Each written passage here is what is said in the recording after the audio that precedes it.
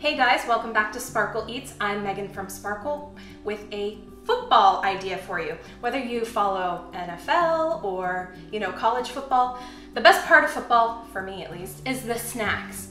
And one of my favorite dips is buffalo chicken dip, but I feel like if you go to a party that's overdone, you almost see sometimes 2 or 3 people have made it. So we're taking a twist on buffalo chicken dip and making barbecue chicken dip. So this is a little bit more mild and it's not so spicy, so it's a little bit more universal for your guests.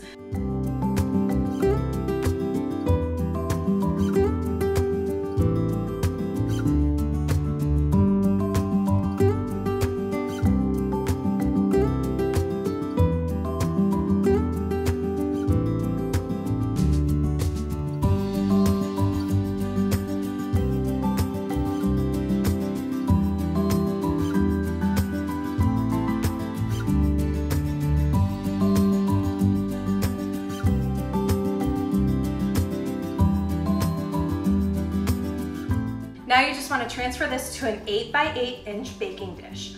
Or if you want to, you can transfer it to a slow cooker and just let it warm up and come up to heat that way. And then that way it's always warm while you're serving it. Now just top with your remaining cheddar cheese and then just pop this into the oven, 350 degrees for about 20 to 25 minutes. You just want to make sure everything is nice and warm and bubbly. And then once you take it out of the oven, you can either top it off with some green onions or some additional red onion raw that you've chopped up. And there you have it, an easy recipe perfect for football season.